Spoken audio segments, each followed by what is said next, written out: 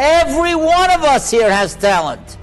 Some can bake, some can cook, some can write, some can be lawyers, some can be doctors, some can be Hatzalah dispatchers. Everybody here can do something.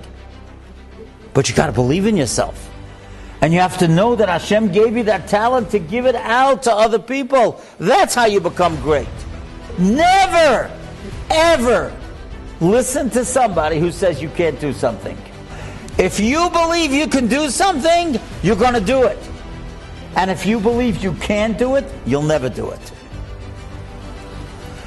Believe me, I hope I don't embarrass him, my dear cousin Rav Rahman, when he was a little boy, an orphan, and in my uncle's home, did anybody think that he would be the head of a kollel? Or that he would write Svarim on Shas? But he believed he could do it. And he's doing it. If you believe you can do something, you can do it.